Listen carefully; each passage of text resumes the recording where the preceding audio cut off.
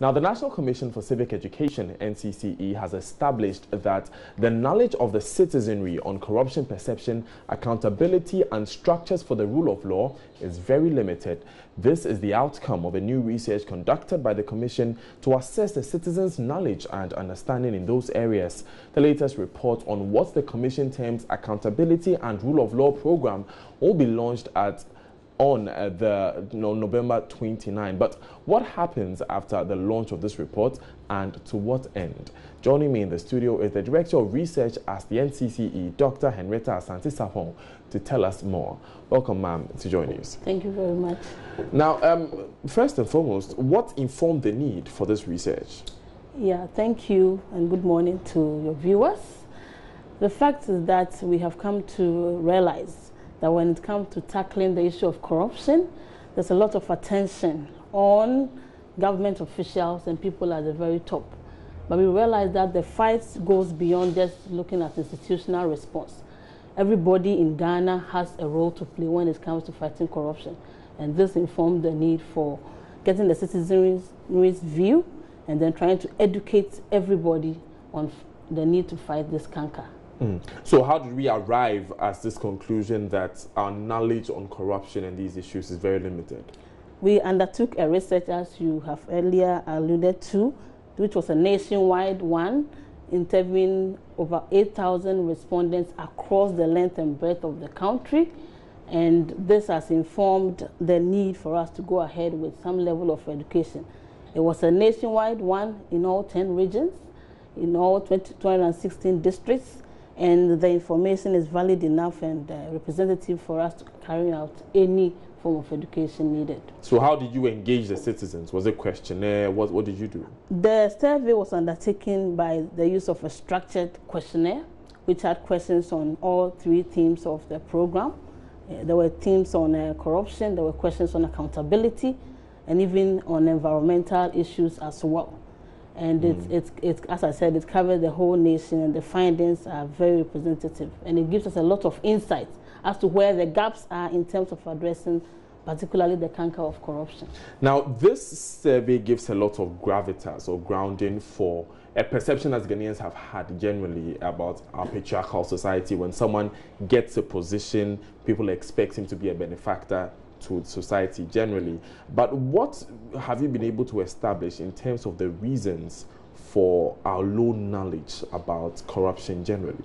I think the issue is the gap in education. The fact, as you have already mentioned, is we have come to understand and accept some of the practices, which some corrupt practices as normal, and we had to go out. Interestingly, what we found in this study, which we would really talk more about after the line tomorrow, is the fact that yes, indeed, people see certain cultural behaviors, bribery, as a very common practice. Even though it is corruption, it's become such a norm within our system.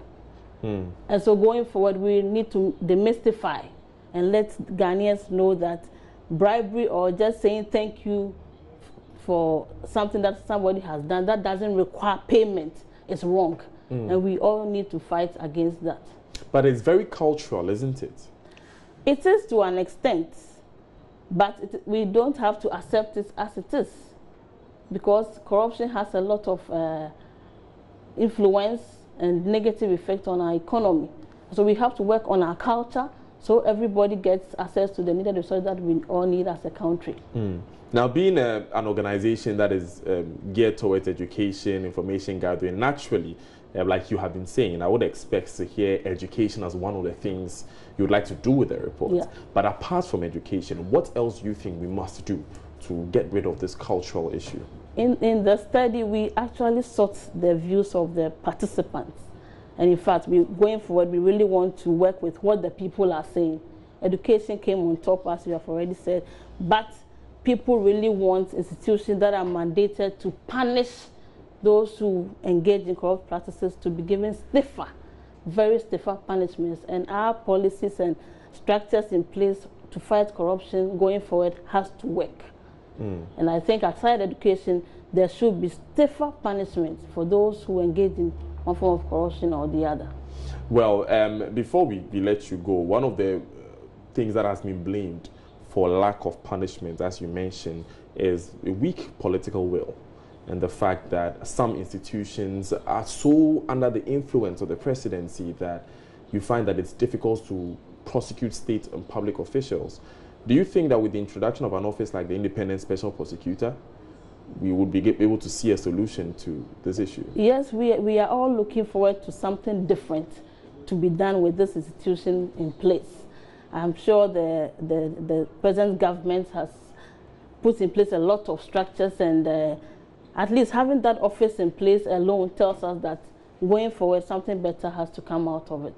So we are all looking forward to a better and a more appropriate way of sanctioning those who are found culpable when it comes to corruption. So when you say different, a better and more appropriate way, what are some of the specifics?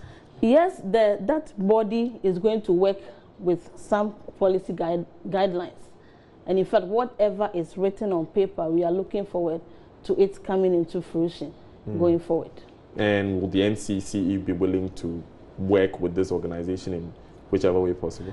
Of course. And the NCCE, I must say that this research has come out of a whole consortium of organizations which are working towards achieving a program, which is the Accountability, Rule of Law and Anti-Corruption Program. So within that bigger umbrella, there are some institutions within that umbrella which are going to really see to it that there's that level of prosecution. NCCE doesn't have the mandate to go ahead or support so much of prosecution. Ours is more for education. But under ARAP, there's a judicial service, and a number of SHRAD and others are all in there to support the fight. So we are very certain that with this baseline survey that we have, and with other partners on board, Ghana is going to be a better place when it comes to fighting corruption. So tell us more about ARAP. ARAP is, the full name is Accountability, Rule of Law and Anti-Corruption Program. It's an European Union funded program, a 4-year program that is basically looking at getting a better governance within Ghana in the area of fighting corruption. And in fact, fighting corruption in all angles, increasing education. Institutions are also going to work to ensure that there's, as I said earlier on, there's prosecution of cases. We see some kind of results when it comes to fighting the canker. And so ultimately, it is aimed at working towards people getting involved in the whole fight and getting institutions which are mandated to solve the issue of corruption working better. So since there are different institutions involved, and we've mentioned already that prosecution is one of the things that we need. What element of ARAP is dedicated to making sure that we are seeing more people punished for doing what is wrong? The judicial service and other anti-corruption agents which are in the area of prosecution are going through some level of capacity building to understand better what it takes to actually walk the talk. And so going forward with these kind of capacity building, and then the need for us to track progress, we expect that at the end of the 4 years, whatever they have received from the beginning of the program, we really see results when it comes to their activities. Which is one complaint that a lot of people make about programs like this. We go for these programs, we go for these workshops, we come back, we don't really see the results. How different is this going to be? This study, in fact, is a baseline of the whole program, and we're hoping to have another follow-up study to track progress. In fact, if we should track progress and come up with a report which is almost the same as what we have now, then we wouldn't have made any progress at all. So under the program, we are really working towards seeing some level of impact, at least within the next 4 years. Right, I think there's a lot more that we could go into, but tell us about tomorrow. The launch is tomorrow, right? Yes. Yeah, so what should we expect at the launch? We want Ghanaians to get some level of information on what the citizenry perceive as corruption, what their knowledge levels are, their perception on what the gaps are in fighting corruption, and then their feedback on what we should do going forward. And it's going to really inform our civic education activities. It's also going to inform institutions to act better on what the people feel should be done in terms of addressing corruption. Again, you yourself have said that the people expect to see prosecutions. And so I'm hoping that with this ARAP program, we'll begin to see some work in that area. Thank you very much, Dr. Thank you. Henrietta Asante-Sapong. She's the Director of Research at the National Commission for Civic Education, NCCE.